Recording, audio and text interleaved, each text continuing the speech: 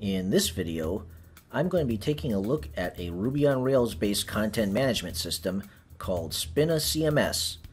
It promises to be easy to set up and modular, making it easy to configure and build onto with your own plugins. So let's go ahead and get started with a new project going Rails new, and we'll call it Spina CMS-sample. I'm going to clean up the gem file a bit and add the Spina gem. I'm also going to set up a Docker file just for running our Postgres database. This is a practice that I've been doing a lot lately. I use a separate Docker container for each individual project's database because it helps me avoid any problems that I might encounter with database versions, and it allows me to standardize how I handle the data dependencies across projects.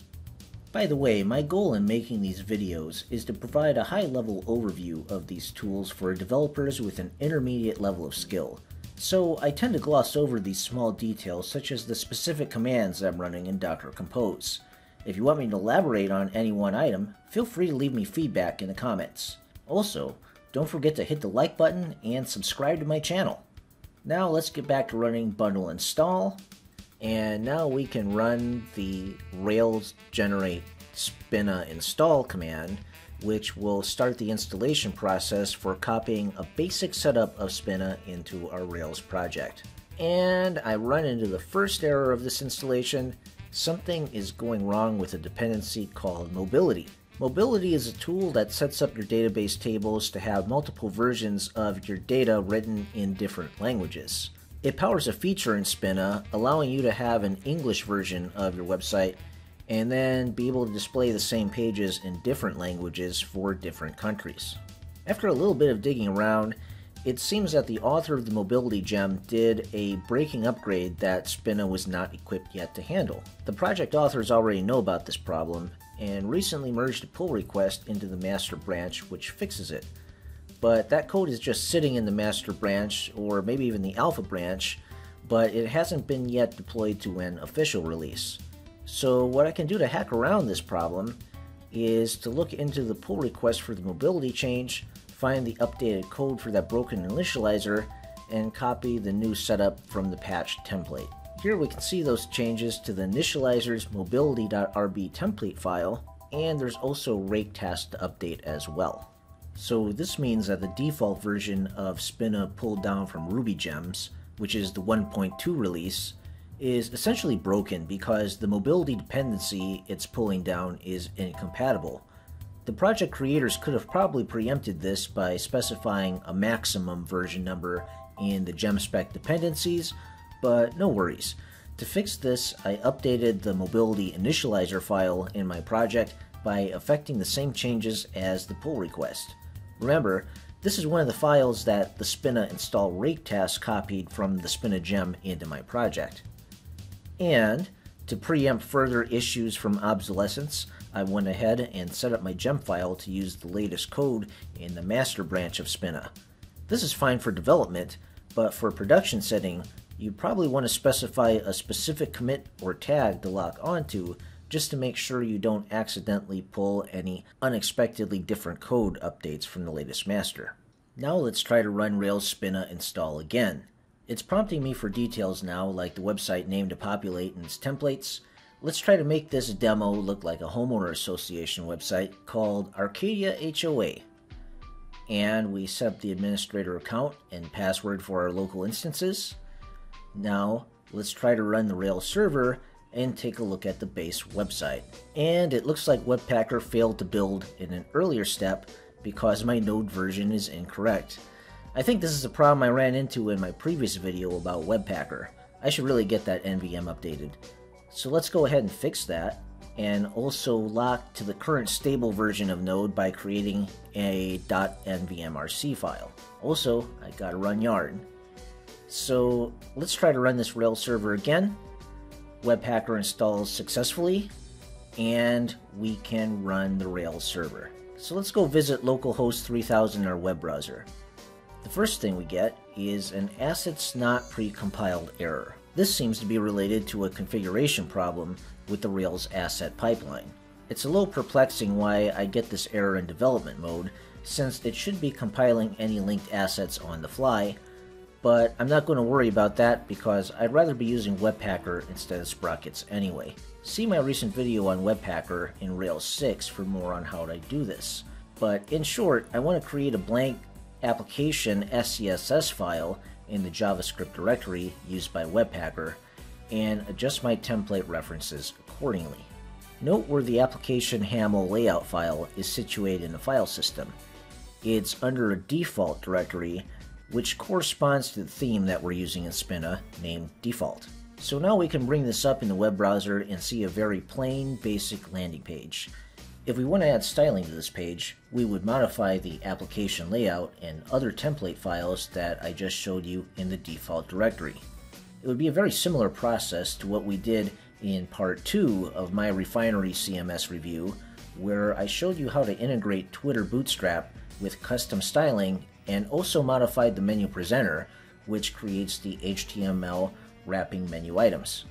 Spina uses a very similar design pattern to Refinery when it comes to this sort of template rendering, so I recommend taking a look at that video for more information. Now let's take a look at how we would make changes to the website content as an end user. First, we go to the admin URL and type in the credentials that we've established earlier. Now we can see the admin panel for all the site pages, with homepage being the only one so far. By default, Spina specifically sets up a root page called homepage. You can't delete the homepage, and certain routes in the configuration point to this page specifically by name. From a design perspective, I kind of dislike the idea of hard-coded concepts like this, but it is what it is, and at least we know it's here.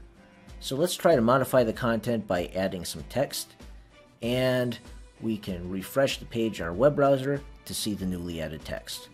Now let's create a second page called Neighborhood Rules. I'm going to populate it with some information, and now when we go back to reload the website, we can see the newly added page on the navigation menu. Each page has a few options that you can set for how it displays. These affect how or if it appears in the navigation, what it will look like when you load it, and some metadata. Let's change the navigation title on the home page to Landing and bring it up. As you can see, the name Landing is in the menu item list, but when you go to the page, it still has a title heading Homepage. Now let's try to put some media on these pages. I'd like to add an image to our Neighborhood Rules page, but first we have to enable the prerequisite ActiveStorage, which is a system used by Rails 6 and Spina to perform the storage and processing of uploaded media. It's included in the Rails 6 Ruby gem, but not enabled by default.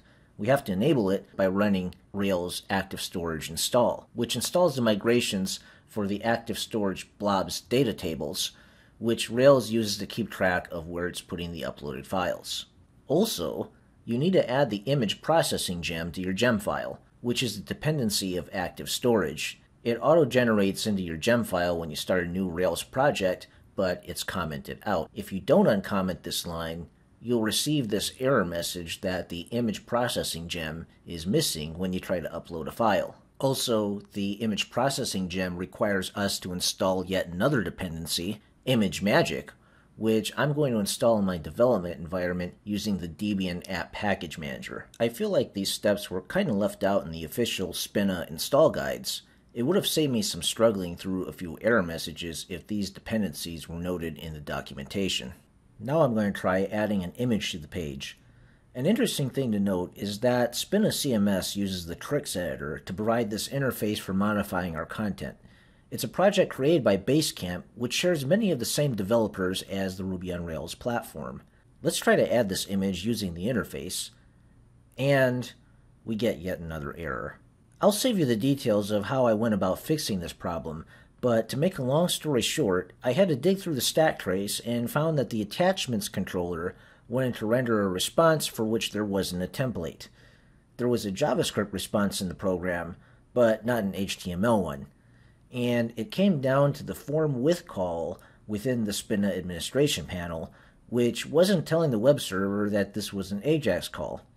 It was missing a flag for local false, which turns the form submission into AJAX.